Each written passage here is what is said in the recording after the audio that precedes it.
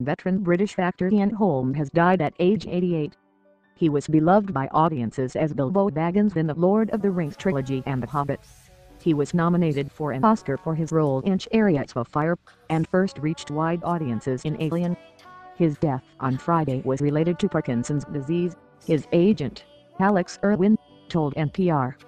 Ian Holm could play everyone from King Lear to an android to a hobbit. He told NPR's All Things Considered in 2002 that he was less interested in fame than in being a good actor. "It's obviously much better than being a quote-unquote movie star," he remarked, "because I think I would find walking down a street and having people scream at you or shouting at you or clapping you on the back or whatever would be intolerable." Born outside London in 1931, Ian Holm joined the Royal Shakespeare Company when it was founded 3 decades later, and was celebrated for his stage work. His portrayal of Lenny in the premiere production of Harold Pinter's The Homecoming won him a Tony Award after its transfer from the West End to Broadway. But he suffered a severe case of stage fright in 1976, during a performance of The Iceman Cometh, and largely turned to movie and television work afterwards. He didn't return to theater for almost 2 decades.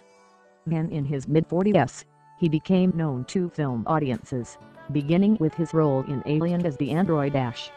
From then on, he often alternated between appearing in big Hollywood box office hits and more offbeat films, including Terry Gilliam's Brazil and Adam Ergoyden's The Sweet Hereafter. Along with his Oscar nomination, his role as the athletics coach Sam Musburnite in Chariots of Fire earned him a special award at the Cannes Film Festival and a BAFTA prize.